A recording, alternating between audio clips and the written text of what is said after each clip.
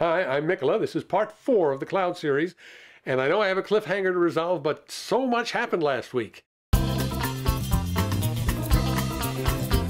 Thunder in the cloud last week started with Google buying Motorola Mobility. Said they'd buy it for $12.5 billion, mainly for the patents. By the end of the week, overshadowed. Bombshell from HP.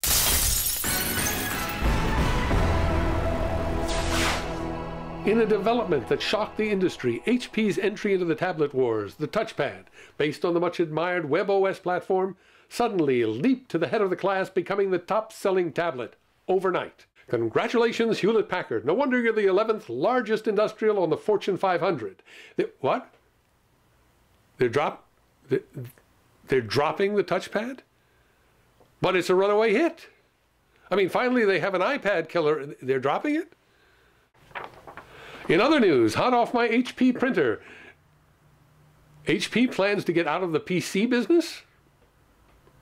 Are they keeping printers?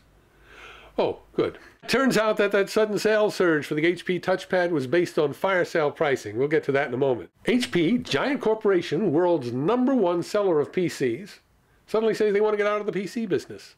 Spin it off, sell it. Came as a complete surprise to their customers, to their channel, their retailers, to their employees. Boom! Everyone's rattled. Strategically, this is probably the right move for HP. The margins on the PC business are razor thin. It's really not a good business to be in. Other parts of the company, much more profitable. But HP had built up a huge brand. Remember, the computer is personal again? The tennis lady? The snowboard guy? KickthePJ? But beyond the marketing hype, they built up a very efficient supply chain, worldwide reach with distribution, very good designs, a product for every niche in the market, and all of that was suddenly dumped on with a big tanker full of doubt by the way they handled the announcement. And then the TouchPad, okay, rocky start, slammed in the reviews for non-competitive hardware. Not many apps, thick, heavy. But didn't they know that going in? All right, prices slashed to $99, fire sale, instant sellout, blaze of glory, way to end. But then left languishing, gasping for breath, the platform, WebOS. When HP first acquired Palm, they treated WebOS like it was the key to their golden future. It would finally give them a chance to do what Apple did, control the whole widget, everything from the software platform all the way through the final hardware. But the CEO at the time, Mark Hurd, made a sudden departure. And the new CEO that came in, Leo Apotheker, didn't share that vision. So if WebOS isn't the key to HP's futures, if PCs, phones, and tablets are not the future, what is? Well, as we said, they're keeping printers. Those are very profitable, especially the consumables. Oh yes, it's the old King Gillette formula. Give away the razor, sell you the blades. Beyond that, they're going to focus on the enterprise.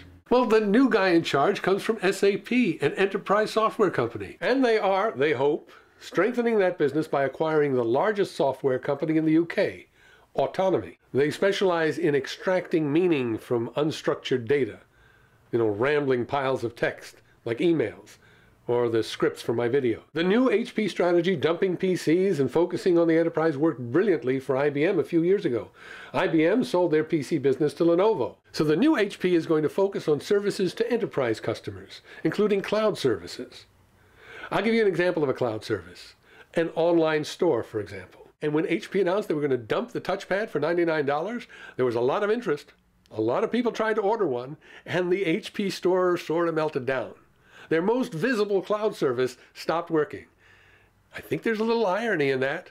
Until next time, I'm Mikola.